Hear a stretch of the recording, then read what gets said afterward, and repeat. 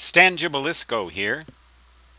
I'm going to explain what is meant by the term phase quadrature. You may have heard this term in one of your engineering courses and been a little confused. It's kind of a highfalutin sounding term. Phase quadrature. Well, what phase quadrature means is a situation in which you have two waves, say, of the same frequency, but different phase in the extent of 1/4 of a cycle, either leading or lagging.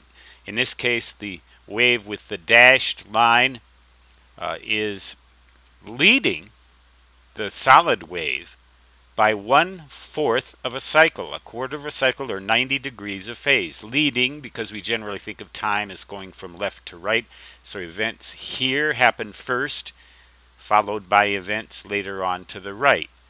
90 degrees or a quarter of a cycle later, the solid wave manifests itself 1/4 of a cycle later than the dashed wave.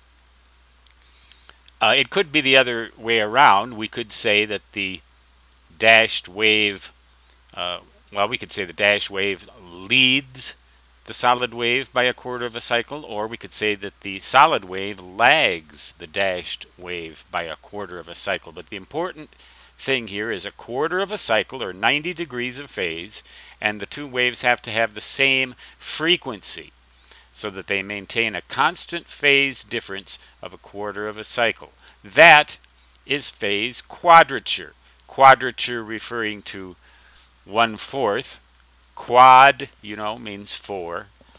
So it simply means when you have two waves, a quarter of a wavelength, separated in time or space, you have phase quadrature.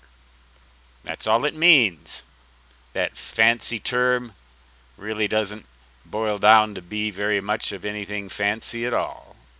I think that sometimes people like to use fancy language to make you think that they're smart.